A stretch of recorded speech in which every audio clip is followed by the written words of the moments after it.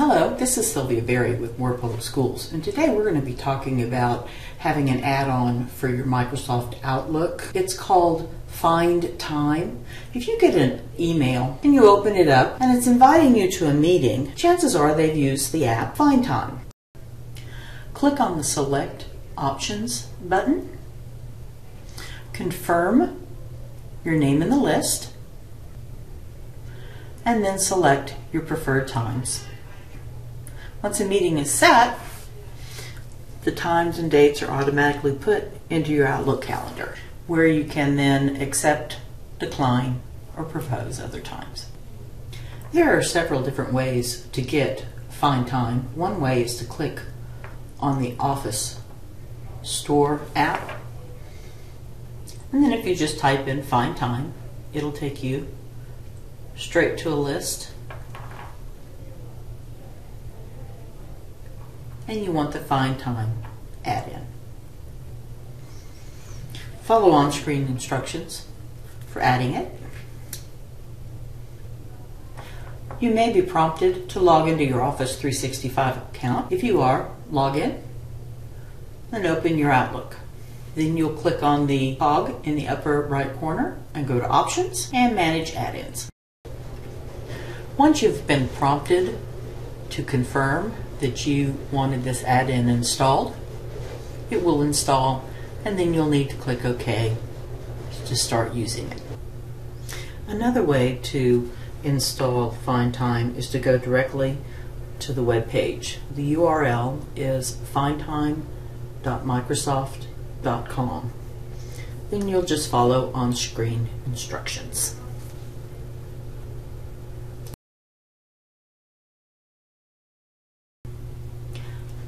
Once FindTime app has been added to your Microsoft Office 2013, open a new email and address it to the attendees that you'd like to have come to your meeting.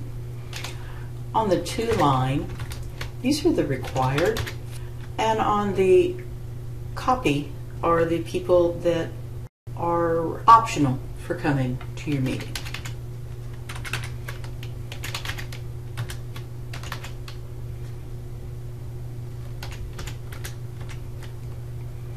Make sure you put a subject in there. It's best practices that you don't send an email out with no subject on it. This is where you can put a message in.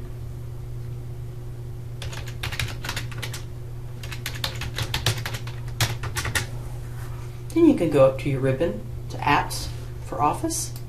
Click there. Shows you the apps that you've got associated with your Microsoft Office suite. And we've got FindTime. You can either select it and use the Start button, or you can double click on it. Either one will open it. And then you'll notice that you do have a screen open on the right hand side where you need to make some selections. Yeah, I'm going to say we'll probably need to have it about at least an hour, whether or not it's during the day and the work hours, and of course your time zones. Right now we're in Central Time.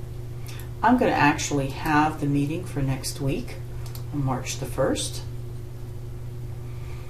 And if you've got any meetings already scheduled in your calendar, then it will block those times out for you to where it says I'm busy on those particular meetings.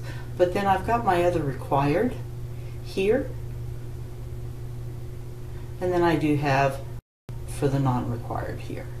Now this already tells me that Sarah is busy in the morning.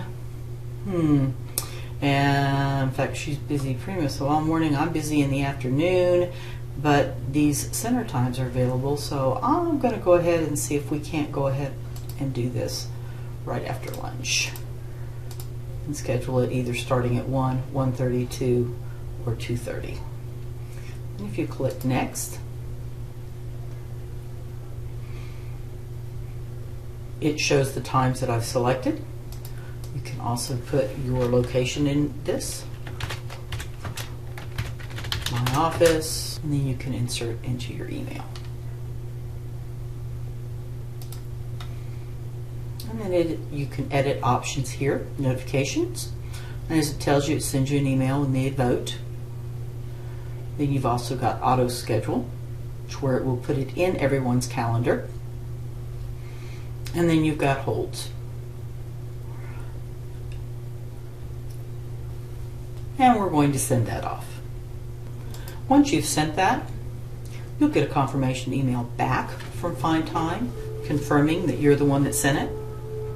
Also, you can check your updates on whether or not people have voted for times on this particular meeting, or if you have tried to contact several groups for several different meetings, you see all of the list here. Once everyone has voted, you will receive a notice back that your meeting has been finalized. And this was a finalization of a meeting that I had done earlier in the week.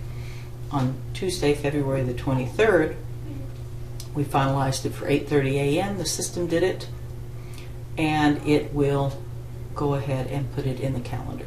If you want to review the voting, all you have to do is click on that one, and then it tells you right here that Brandon could come at 8:30 or at 10 o'clock, but could not do 10:30 or 11 o'clock. And that's how you use FindTime add-in for Microsoft. This has been Sylvia Berry from Moore Public Schools.